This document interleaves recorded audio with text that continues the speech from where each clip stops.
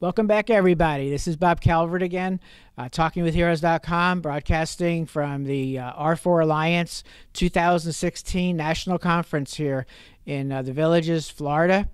And I've got a gentleman sitting next to me here who we've talked with before. He's been behind the camera, and we've teamed up before, and he is the founder of 10can.us. But he's wearing a different hat right now. It's an American Legion hat. He's also a commander of an American Legion post. So welcome back, Matthew. And just tell us a little bit about what's going on with the American Legion. Thank you, Bob. The American Legion is going through some innovative changes. What you think you know about the American Legion may be different than what is about to happen. The American Legion recognizes that it is important to not only serve the veterans, but to serve the families. There are so many different programs that are available to families of veterans. Now, there are qualifications that you have to meet in order to join the American Legion. In a nutshell, you just have to be a veteran of a conflict. So all post 9/11 veterans qualify to become an American Legion. The problem that the American Legion is facing today is the recruitment and retention of post 9/11 veterans, the younger veterans, to take hold of this torch and to carry it into the next century. The Legion has been very effective in the past in influencing change, legislation, positive influence on veteran benefits, and the voice is growing, if you would, a little weaker because the numbers are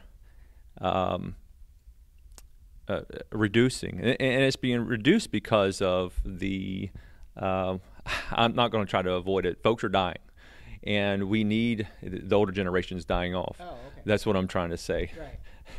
So we need the younger veterans to come in and start taking leadership positions. Now, I realize this need, and as the founder of Tin Can Incorporated, I feel a responsibility to service organizations to help them be revived. And part of my initiative with the R4 Alliance is to be able to give back to other service organizations. And that led me to start taking a look at the American Legion. I've never been a fan of the older service organizations because in my mind, when I was growing up, it was a bunch of old guys sitting around drinking, smoking, and telling war stories. It used to be like that. And some posts are still like that. And the fact of the matter is that if you want to survive, you have to change. You have to evolve to the needs of the younger veterans, and that is having a purpose-driven mission, being involved in your communities, and implementing your programs, being willing to change and be flexible to your family-oriented veterans. And I understand that a lot of your post 9/11 veterans are working, and that is all right. Like our friend David Gray, who was just interviewed, he joined the American Legion. He is able to attend when he's able to attend, but the point of the matter is that he works a full-time job. But his membership at a post speaks volume. It gives, just being a member gives us a stronger voice. Does that make sense? Yep. Now, in the future, we would hope that he would come on board as a contender for the next commander of the post, or be able to recruit other people to come in and to come in. You know, we have a member, a guy, a young veteran I'm working with, Dan Bainbridge, and he's an Army veteran, and he works full-time. He's engaged in a lot of different activities, very helpful in the Tin Can Incorporated mission. I'm trying to recruit him as a member of the post. Another individual right down the road, very involved in agriculture. One of the things that's sweeping across America, in addition to the outdoor recreational therapy that is being offered through R4 Alliance, is a program called horticulture therapy.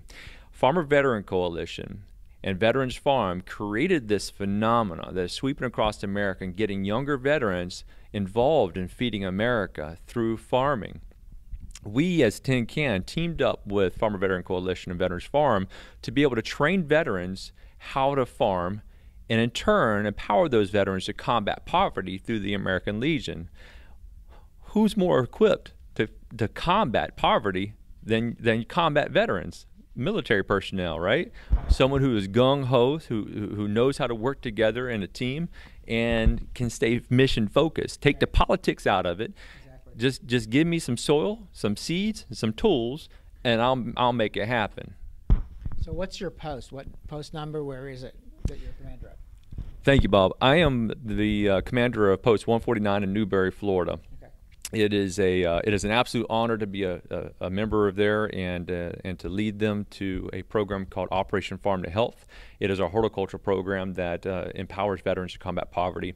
We started working with Farm Share to bring in groceries. We believe in the adage, the Chinese proverb that you teach a man to fish, you feed him for a lifetime. Well, you give a man a fish, you feed him for a day, right? Well, we understand that while you're teaching that man to fish, to feed him for the lifetime, you have to feed him in the current state. So we understand the handout is necessary, but our long-term goal is to hand up. It just takes people to buy into it. Yep.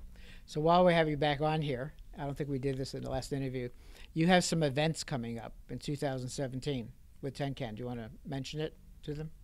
Absolutely. Before I jump into the survival race for heroes that we do the first weekend of every March, it's a 2-day extreme adventure race from anyone in a novice to expert class, and it includes people who want to just go out there and learn in the recreational class. The other events that we have, we want to focus on benefiting the American Legion in that we provide therapeutic retreats for veterans, for members of American Legions. We want to recruit and retain and keep the American Legion, these other service organizations, moving forward because they are very effective at influence and change, as I mentioned before. But there needs to be benefits for the younger generation, and the perks of joining the American Legion once before is not the same that the new veterans are looking for. We're looking for adventure, excitement, and things. That's what's in it for me. You know, when I think about what other veterans want out of joining the service organization, it's not reduce insurance costs. It's not reduce hotel stays. It's let me go hunting for a grizzly bear, or let me go kayak a whitewater river, or something extreme, something crazy, or help me and my family get on our feet and grow a farm. Those are some of the perks, some of the benefits that Tenkan brings to the table to the American Legion, and thus the American Legion brings to the table for our future veterans. That's great. I appreciate you sharing that. What's the American Legion website? Is it al.org or americanlegion.org? It is thelegion.org.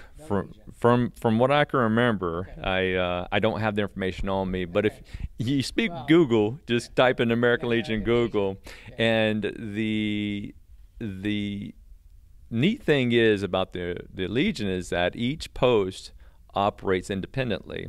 Now they're subjected to the region, and the region is subjected to the state, and the state is subjected to the nation. But everyone operates kind of on their own accord, as long as we follow these like kind of 10 commandments, yeah. And so we operate within those parameters, and we're hoping to be able to push people to our Facebook page, because we don't have a lot of folks in our posts who are website savvy, like me, for example. I'm not very website savvy.